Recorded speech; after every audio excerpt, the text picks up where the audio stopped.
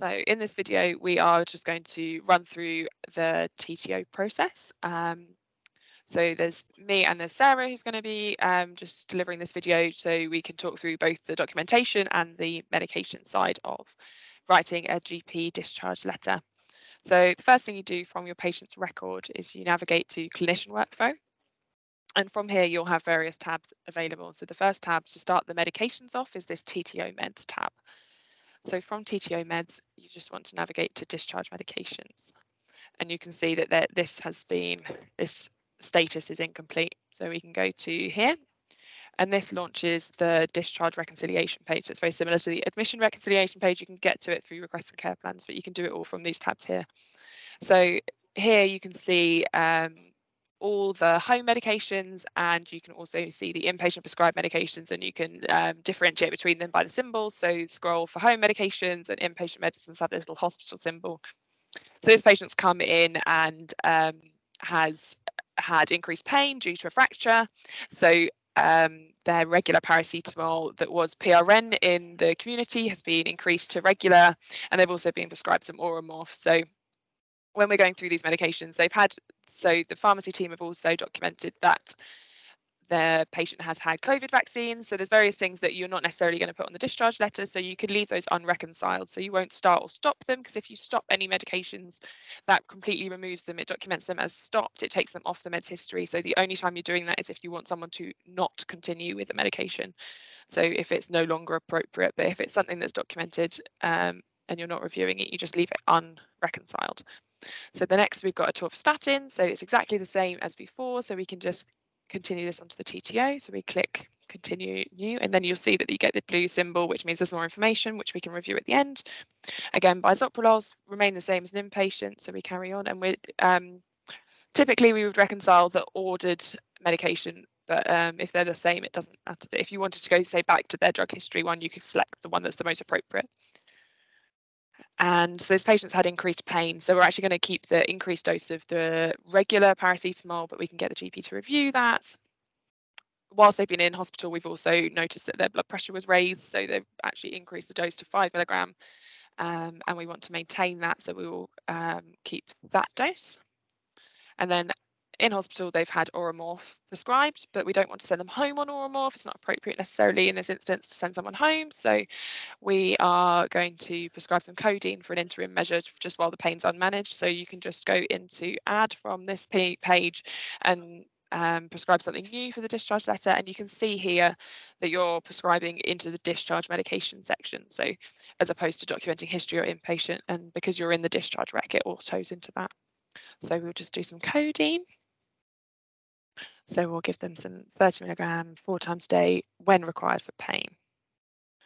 And you can see that's loading in the background. So I can click done here, and then that's loaded here. So then now we can go through and we can complete these extra pieces of information. So you can see there's 15 missing required details, and anything that's still required is yellow. So this is not an admission medication. So you would select no. Anything that's new medicine, so admission med, no, will require an indication. It doesn't pop up as yellow. You just need to complete that. If you try and sign it off, it'll pop up. So it will make you do that. So pain. You see, it also has a PRN for pain, so it will be duplicated. Day supply, you complete what is standard for your trust. So if this is a short course, so if you actually wanted to specify this was only for 7 days, you complete 7. Royal Surrey and Ashton St Peters have different policies as to what the minimum number of days supplied on discharge are. So just refer to that, and that's actually in the quick reference guide as well. I don't want to specify because it is different between the trusts. And then there's the GP to continue section. So we've prescribed this because the patient's in acute pain, but we don't necessarily want them to continue. So we can say GP to review. You have the options there. Atorvastatin was an admission med, so you just tick yes, and that will keep it as the same. So I'm going to give 2 weeks of this and GP to carry on. Yeah, and you can keep flicking through. And if you just click this, it'll take you to the next detail you've not done. So this is exactly the same by Bisoprolol. So you can see it's the same as drug history. So it's admission meds, and we don't need to change anything. And same again. So you just click through each of these.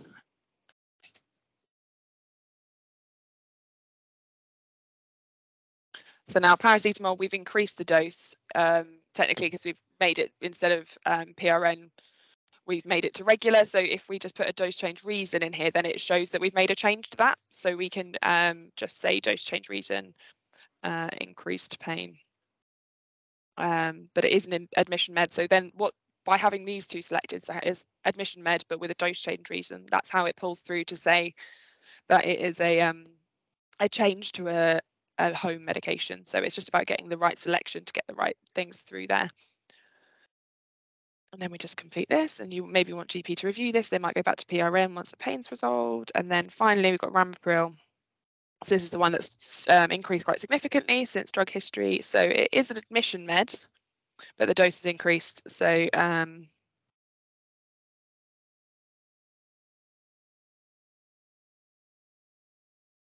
can document a reason. Obviously, there'll also be extra places in the actual letter. And then GP, you want them to review that, or you want to, depending on how long the admission was and how stable they were, you can obviously select what's most appropriate for that. And then you can click sign off, because all those blue sections are done. You have no missing required details, so it will sign off.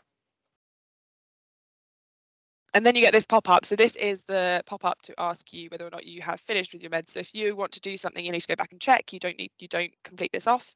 But if they are completely ready and you're ready for this to be screened by pharmacy, that's when you press OK on this. If it's not complete, you can unselect this box. But by leaving this box ticked and pressing OK, it generates a medication for discharge task. And in this, you can write some information that pharmacy can see. It's just worth noting that this information appears in a very, very small, quite insignificant area on the pharmacist workflow. So if it's really important information, please also verbally communicate with staff. But this then pops up with the task to pharmacy, so they know to start screening the medication. So if you don't want to add anything extra, you can just sign it off from here. And now you'll see that that's completed that bit there.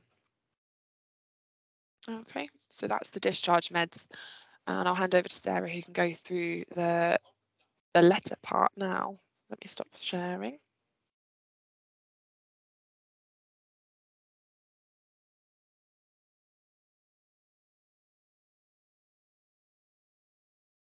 Thank you, Katie. Can't promise my section will be any better or anywhere near as good. Right, so I've finished on the TTO Meds tab and come to the Discharge tab. I've got lots of documentation that's been recorded throughout the patient's stay with us. And we come to the problem list, and I can see that the patient has a few problems listed. There are already a couple of chronic problems that are there. If there isn't any chronic problems and you don't want to record any chronic problems, there will be a button here to say no chronic problems. There has to be a chronic problem to send the GP summary. So if there are no actual chronic problems, please press the button. And you will also see this visit. If you need to add a discharging diagnosis now, you can do simply by typing in here, select this visit and start typing away. But I'm quite happy. I'm going to use the fracture of femur, which was the admitting diagnosis, which I can see here. And I'm going to modify that to discharging. And click on OK. And as Katie said, her blood pressure has actually increased and we have treated her for that. So I'm going to modify that and put that one to discharging as well. You can see there's a little green tick just here to say that that's done. The system's quite happy with that part. And come down to clinical summary. This is some clinical summary that was added on admission for this patient because it's a test patient. There's nothing that makes any sense in there, I'm afraid. You can add more if you need to or amend in any way and save.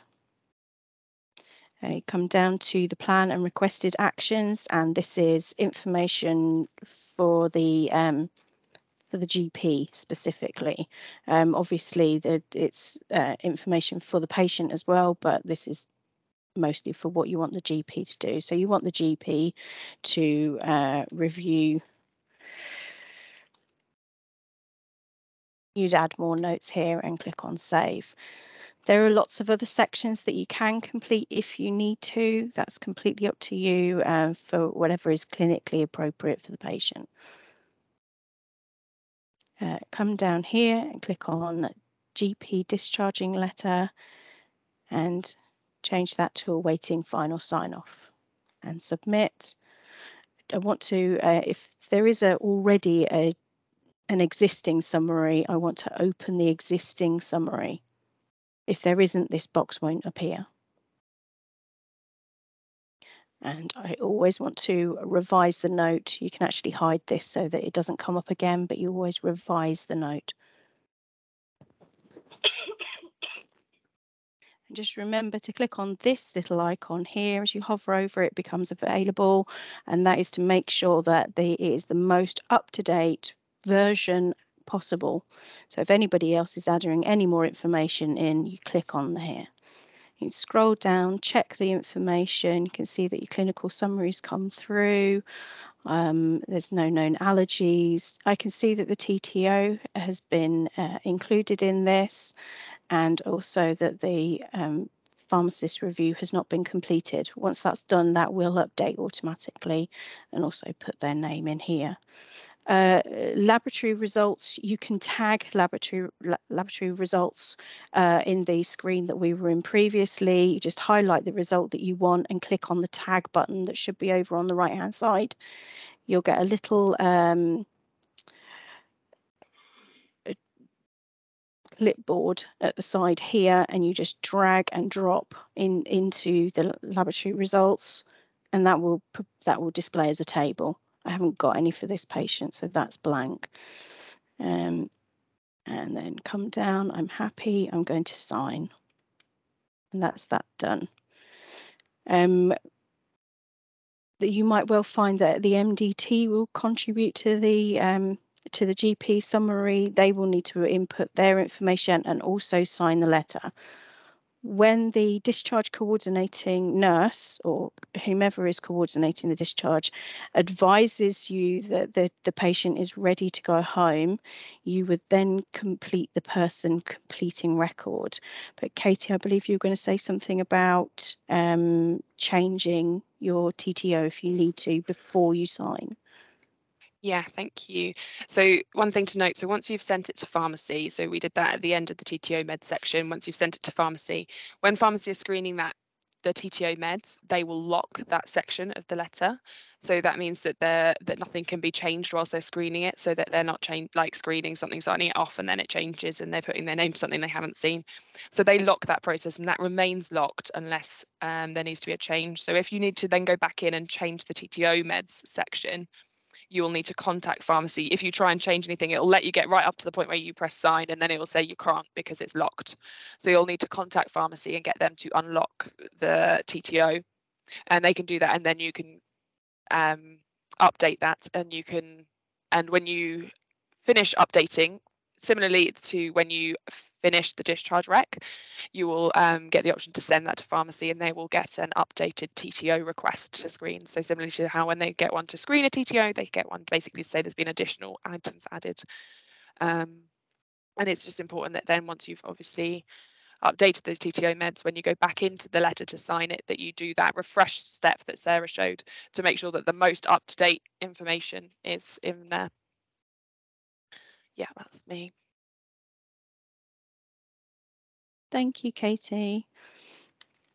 I'm literally going to just pop that in just to show that this is pulling through. Click on when the TTO is completely done and everybody has inputted into the GP summary as required, do the person completing. So you click on here. You can scroll through if you want to, or you can click on there to go straight to it. Click on the drop down, person completing, put your role in and your identifier and your bleep number, and then click on the green tick to sign.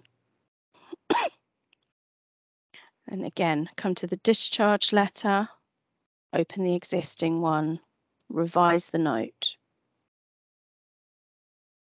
Click on the refresh. I'll just show you the point of the refresh because the MDT should not have pulled through. There's no MDT there. So you really must click on that refresh just here. And then the MDT information is present. Just make sure. And also the person completing record has also been added. Click on sign. And that is the doctor's part of discharge completed. The nurse will complete the key discharge information and specifically the key discharge details. And at that point, once the key discharge information here is populated, as I say, specifically key discharge details, then the GP has already been sent the summary. And I think that is it, Katie. Yeah, I agree. I think that's the whole workflow. Brilliant. Thank you.